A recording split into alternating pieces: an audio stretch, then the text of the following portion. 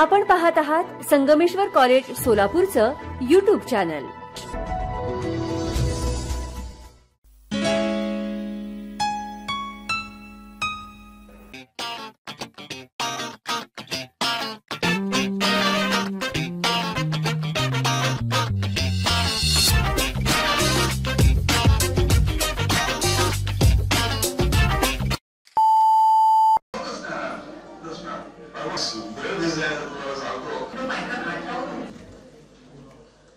आज इथं आपण अभिव्यक्ती या स्पर्धेसाठी जमलेलो आहोत। कार्यक्रमाला सुरुवात करायच्या अगोदर सुरुवातीला आपण संगमेश्वरियन गीताने सुरुवात करणार आहोत। संगमेश्वरियन गीत।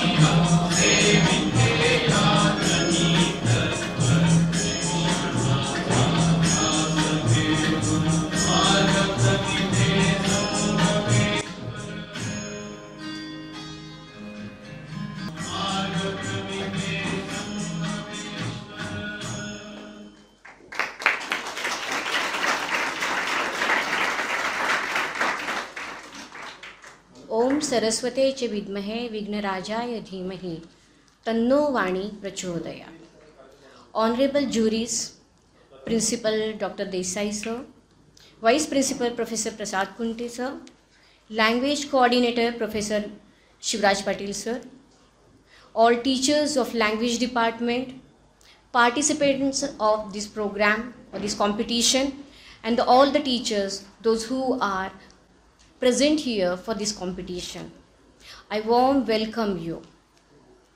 संगमेश्वर कॉलेज सतत विद्यार्थ्यांच्या सर्वांगीण विकास व्हावा यासाठी कार्यरत असते।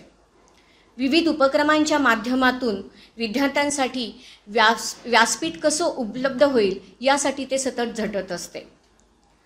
Competition is always a good thing. It forces us to do our best.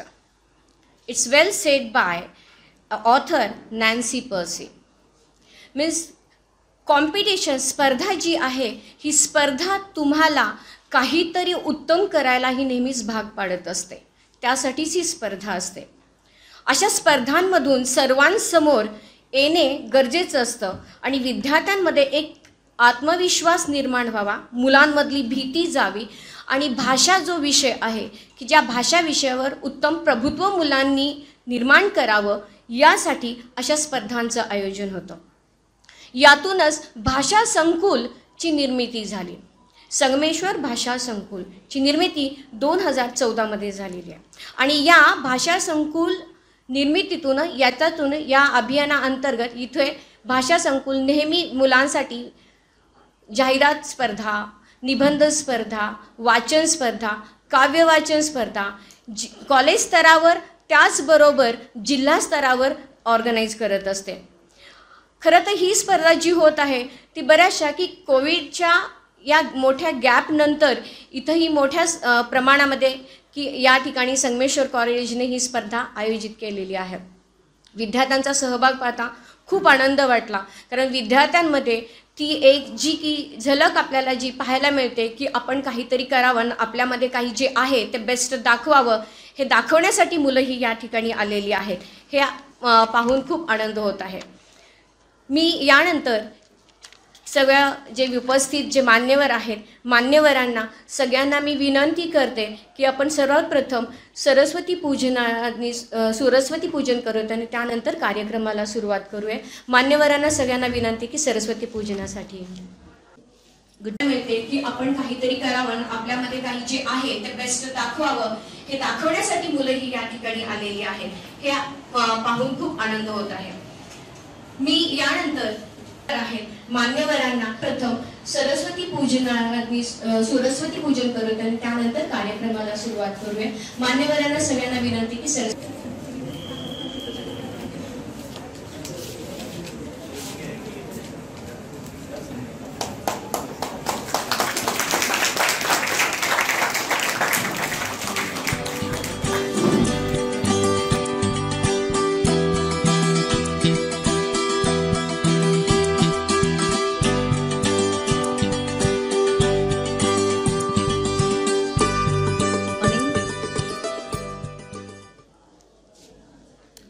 Hello to everyone.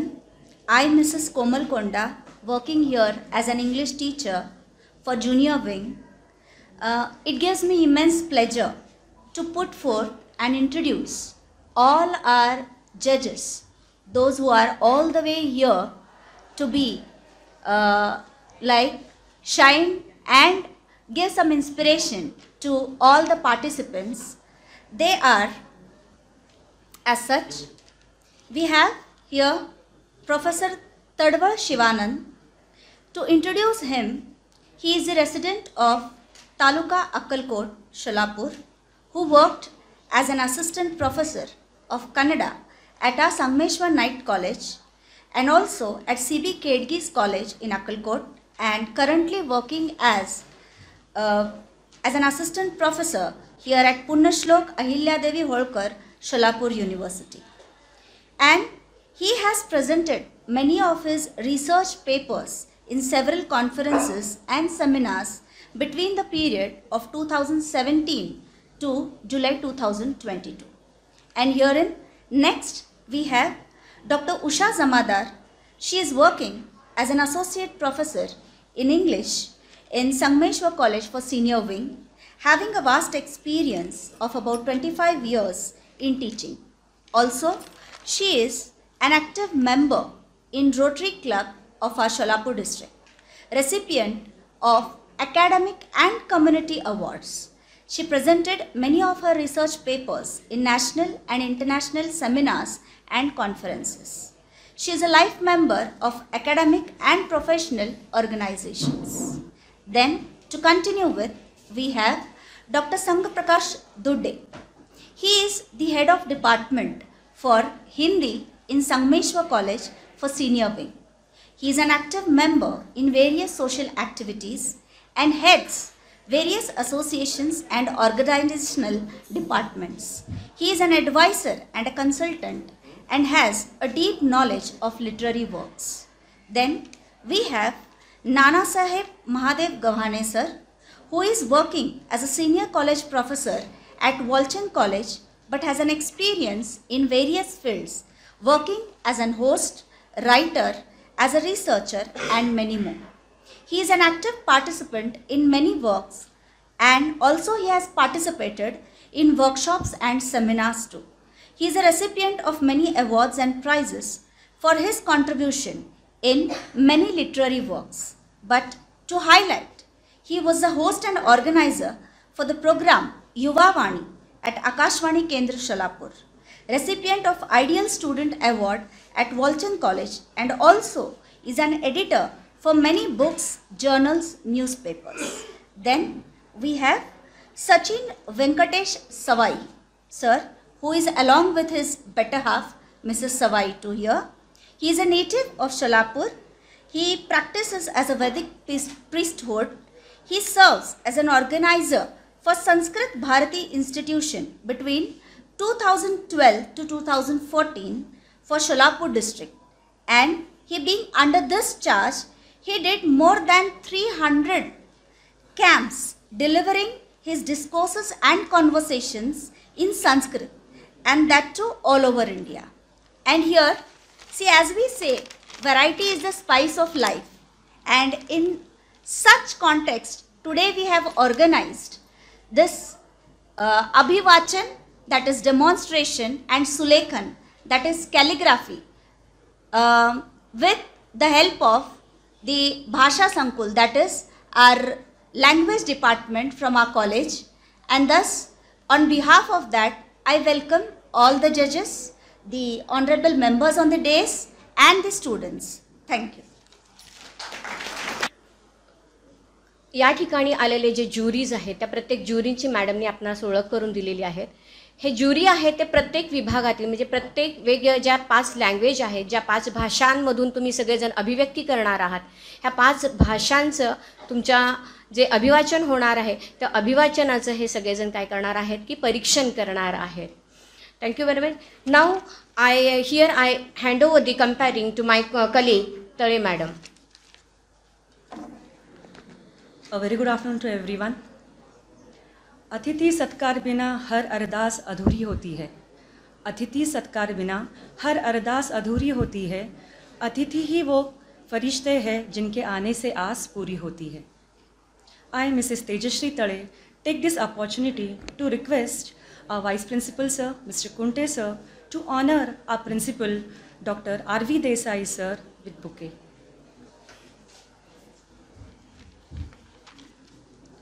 A big round of applause.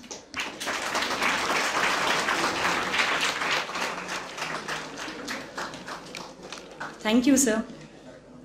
मी समन्वयक श्री शिवराज पाटील सरांना विनंती करते की त्यांनी उपप्राचार्य प्रसाद कुंटे सर व पर्यवेक्षक श्री मल्लीनाथ साखरे सर यांचा सत्कार करावा.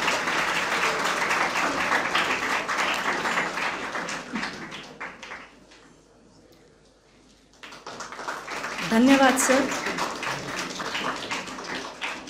अब मैं प्राचार्य डॉक्टर देसाई सर से अनुरोध करती हूँ कि वे श्री शिवानंद तलवट सर जी का सम्मान करें.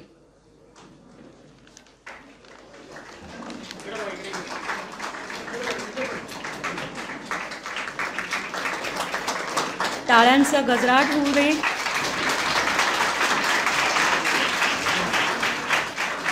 धन्यवाद sir. I request Vice Principal Kunte sir to felicitate Dr. Usha Jamadar madam. A big round of applause here. पर्यवेक्षक साखरे सरांना विनंती करते की त्यांनी डॉक्टर दुड्डे संघ प्रकाश सरां यांचा सत्कार करावा. धन्यवाद सर. समन्वयक श्री शिवराज पाटिल सर से अनुरोध करती हूँ कि वे श्री नाना साहेब गवाने सर का सम्मान करें.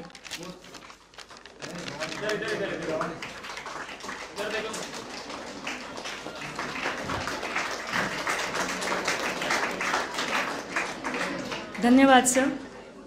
I request our Vice Principal Sir Kunte sir to felicitate Mr. Sachin Savai sir. Savai, I request our Vice Principal sir to felicitate both of them. करतल वादनम, टाळ्यांचा गजराट होऊ दे. Now I request our respected Principal sir to enlighten us with his thoughts. My dear colleagues and the participants,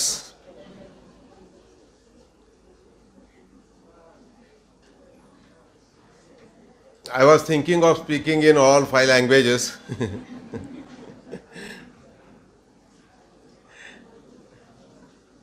So first I will start with the Kannada. Ellarigu suswagata.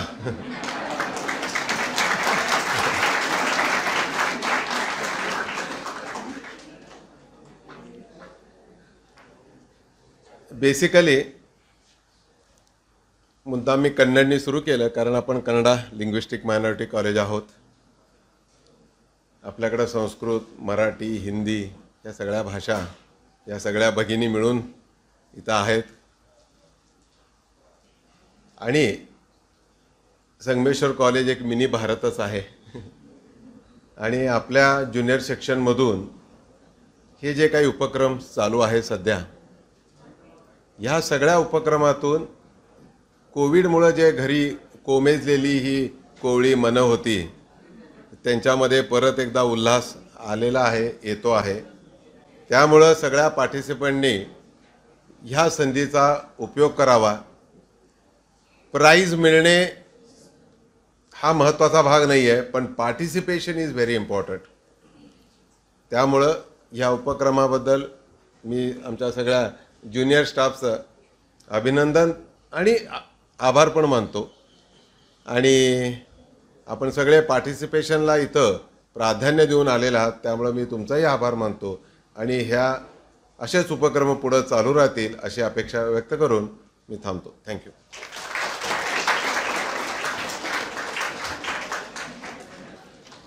Thank you, sir, for your beautiful words.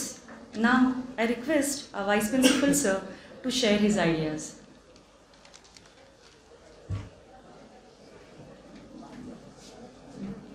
कॉलेजचे प्राचार्य doctor Rajiv Desai sir, पर्यवेक्षक Sakhare sir, माझे सर्व सहकारी शिक्षक, बाकी सर्व कॉलेजमधून आलेले सहकारी शिक्षक, विद्यार्थी विद्यार्थिनींनो, सगळ्यांना शुभ सकाळ, शुभ दुपार. हे याच्यासाठी म्हटलं की तुम्ही ज्या कार्यक्रमाला इथं उपस्थित आहात त्याला रिटेक नाही. आपण सिनेमामध्ये एखाद दुसऱ्या सीनचा रिटेक घेऊ शकतो, पण इथे जे तुम्ही व्यक्त होणार आहात, इथे ज्यासाठी तुम्ही सहभागी होणार आहात, तिथे रिटेक हा प्रकार नाही. त्यामुळे सिनेमापेक्षाही नाटक पाहायला आणि ते करायला हे जास्त महत्त्वाचं आणि आनंददायक असतं. कारण येणाऱ्या ऑडियन्सचा रिस्पॉन्स इमिजिएट असतो. कारण शुभ सकाळ म्हटल्या म्हटल्या प्रत्येकाने घड्याळाकडे बघितलं आणि दोघा तिघांचे भोवया उंचावल्या. म्हणजे हे काही वेळेला ठरवून होतं, काही वेळेला ते नकळत घडतं, पण सुधारणं पण त्यावेळेला कळलं पाहिजे. तुम्ही सर्वजण इथे उपस्थित आहात, अभिवाचन अभिव्यक्ती यासाठी सगळेजण सहभागी आहात, त्याबद्दल सगळ्यांनाच शुभेच्छा. आपण जे व्यक्त होणार आहात ते तुम्ही उत्स्फूर्तपणे, मोकळ्या मनाने आणि व्यवस्थित व्हा. सरांनी जसं सांगितलं की तुम्ही बक्षीस मिळो वा न मिळो, सहभागी होणं महत्त्वाचं आणि व्यक्त होणं महत्त्वाचं. मग तो निबंध असू दे, अभिवाचन असू दे, कविता वाचून असू दे, नाहीतर आणखी कुठल्या एखाद दुसऱ्या इव्हेंटचं सादरीकरण असू दे. 5 भाषांचा संगम म्हणजे आज पंचारती आहे, त्यात मार्गशीर्ष गुरुवार आहे, उद्या वेळ अमावस्या आहे. म्हणजे इतके सगळे योगायोग हे सगळ्यांचे जुळून आलेत. तुम्ही सगळेजण जीवनात यशस्वी होणार हे नक्की आहे. आज आपण कॉलेजमधून येताना पाहिलं असेल, पवार सरांनी इतका सुंदर बोर्ड लिहिला आहे आणि माझी खात्री आहे प्रत्येक कार्यक्रमाला ते असा बोर्ड लिहितील. म्हणजे आजपासून त्याची सुरुवात झाली आहे, हे आमच्या दृष्टीनं खूप आनंददायक आहे. आज न बोलवता इतकी गर्दी जमणं हे पण विशेष आहे.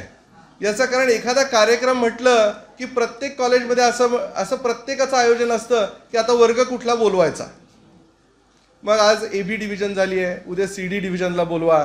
पण ही सगळी व्यक्त होणारी मंडळी इथे एकत्र आली आहेत. याच्यासारखा उत्स्फूर्त सहभाग कुठलाच नाही. हे आमच्या दृष्टीनं खूप आनंददायक आणि अभिमानास्पद आहे. ही स्पर्धा भरवल्याबद्दल मी सर्व भाषेच्या शिक्षकांना धन्यवाद देतो. तुम्हा सर्व सहभागी विद्यार्थ्यांचं स्वागत करतो आणि तुम्हाला शुभेच्छा देतो. धन्यवाद.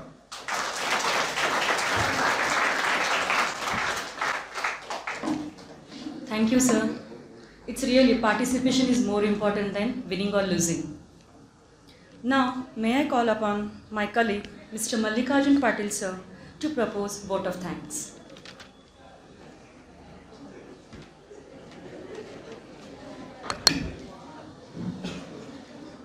A very good afternoon to all the dignitaries, today's guests and judges, teachers, and my all dear students.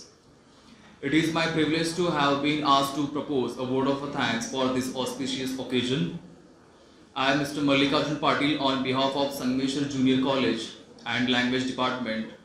I extend a very hearty vote of thanks to our Honorable Principal Dr. R.V. Desai sir, who spared a valuable time from his busy schedule to grace this occasion. I would like to express my deep gratitude to our respected Vice Principal sir, Mr. Prasad Kunte sir, for his warm presence and guidance. I also extend my heartfelt gratitude to our supervisor, Mr. Malinath Sakre sir, especially our respected judges for accepting our invitation and being here with us today. Our sincere thanks to all the teachers of the other colleges for their support and encouragement.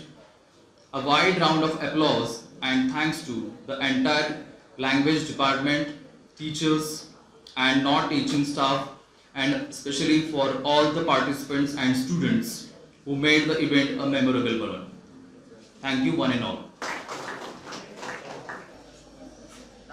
नमस्कार, मी लक्ष्मी साखळे, Sangameshwar college इयत्ता 11वी division A. मी आज अभिवादन सादर करणार आहे. पाठ 7वा माणूस बांधूया, लेखक प्रवीण दवणे. न बोलताही संवाद होणारा संवेदनशील काळ माफ पडून आता खूप बोलणे काहीच न ओवाळणारा काळ आला आहे. कारण अनेक आहेत, पण मला जाणवणार मुख्य कारण म्हणजे माणूस मिथ्या सोना सत्य हे तत्वज्ञान आरपार बिंबवलं गेलं आहे. पैसा मिळवला की माणूस सुखी होतो हा निष्कर्ष गरिबीतून येऊ शकतो. पण गरिबी दूर करताना दुसरेच एक आंतरिक दारिद्र्य निर्माण होऊ नये याची दक्षता मार्केटिंगच्या भरात घेतली गेली नाही. यातून संवाद, सुसंवाद, प्रेम, माया, वात्सल्य काय मिळणार, भावनेवर काय जगता येणार असे प्रश्न विचारणारा एक वर्ग जगात निर्माण झाला. या वर्गाच्या हातात प्रसारमाध्यमं होती, उद्योगधंदे होती. सूत्रधाराने भावल्यांना खेळवावं त्याचप्रमाणे ह्या मंडळींनी गेल्या 25 वर्षात साऱ्या जगांचं एका भव्य मॉलमध्ये रूपांतर केलं, जिथे पैसा बोलतो पण मात्र मुक्त राहतं.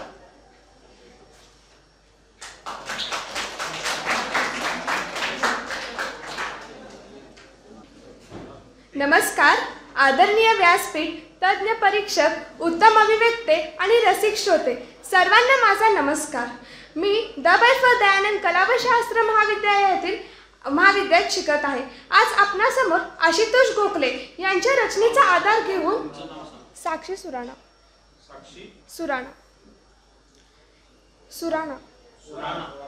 यांचा आधार घेऊन ही कविता तयार केली आहे. शीर्षक आहे कोणाला काही कळालंच नाही.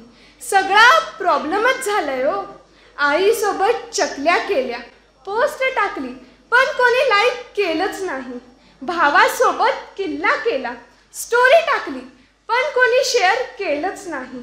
आजीसोबत कंदील केला, त्या फोटोवर सुद्धा कमेंट नाही. मी दिवाळी सेलिब्रेट केली पण कोणाला काही कळालंच नाही. आई बाबांनी कुर्ता आणला, आकाश कंदील सोबत डीपी ठेवला, फराळाचा फोटो स्टेटसला टाकलं, ग्रुपचा डीपी बदलला. अहो फटाके उडवू नका अशी पोस्ट आली, त्यावर सुद्धा रिप्लाय नाही. मी दिवाळी सेलिब्रेट केली पण कोणाला काही कळालंच नाही. मग उदास होऊन कोपऱ्यात बसले आणि फोटो टाकला की मी रुसले. सॅडवालं इमोजी टाकलं, सॅड म्युझिकचं बॅकग्राऊंड लावलं, उगाच फालतू कोट्स लिहिले, त्यावर साधी रिॲक्शन नाही. मी दिवाळी सेलिब्रेट केली पण कोणाला काही कळालंच नाही. मग आजी आली चकली आणि दही घेऊन, थोड्या शंकरपाळा डिशच्या कोपऱ्यात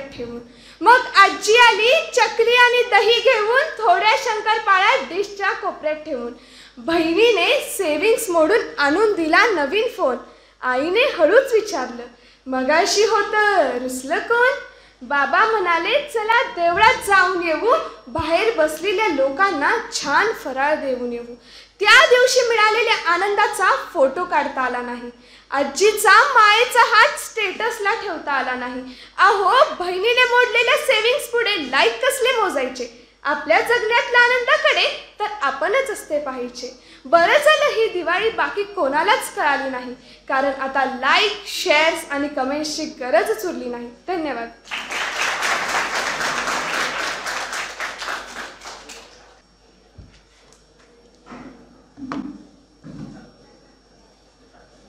नमस्कार, मी संजीवनी नारायण कांबळे, सेवासदन ज्युनियर कॉलेजमधून आली आहे. लेखिका दुर्गा भागवत यांच्या पुस्तकातला आठवले तसे या पुस्तकातला पहिला विभाग विद्येच्या वाटेवर.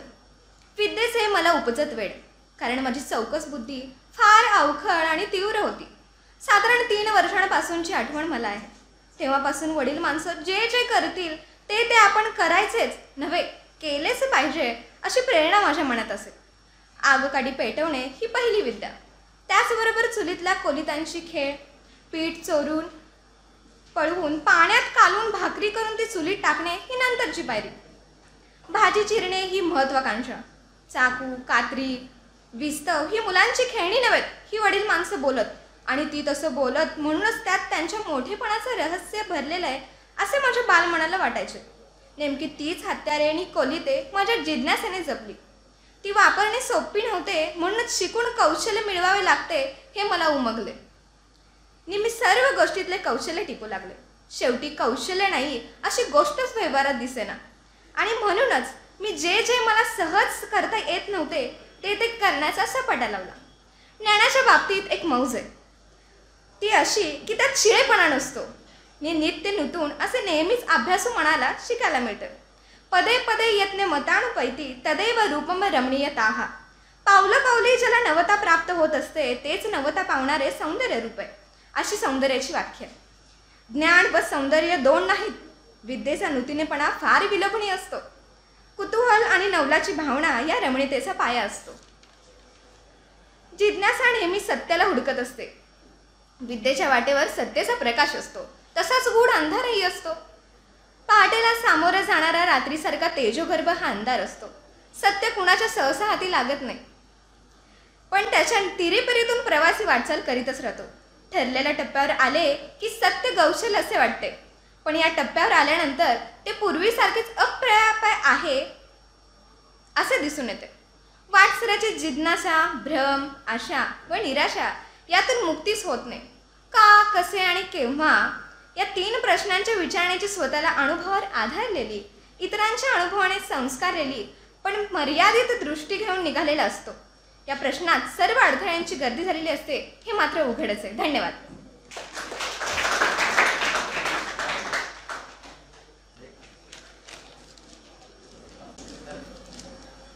श्री संगमेश्वर संचलित भाषा संकुल्या स्पर्धेत निस्पर्धक वैष्णवी, संगमेश्वर कॉलेजमधील विद्यार्थिनी.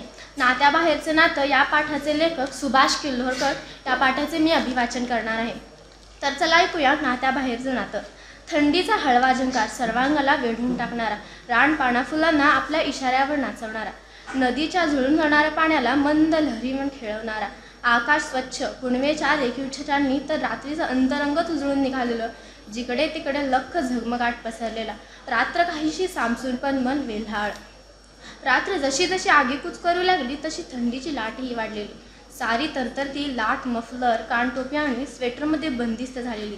अशा खडाडत्या थंडीतही गावगल्लीची वाट सरळ गावाबाहेर घेऊन जाणारी. थोड्या अंतरावर असलेले एक कडुलिंबाचं झाड चांदण्याच्या लख्ख प्रकाशात अधिकच प्रसन्न दिसत होतं. अशा चित्तवेधक झाडाच्या बुंद्याशी नजर वळताच आश्चर्याचा धक्का बसून गेला. कसली तरी वळवळ म्हणावी, कोण असावं? सर्वांनाच उत्सुकता लागलेली.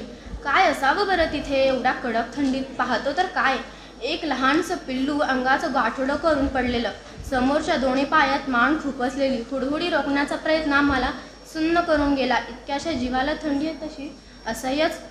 रात्रीचा 10चा सुमार. गाव तसं शांतच. काय शोधत असावे ते पिल्लू आमच्यात? आधार तर मागत नसावा.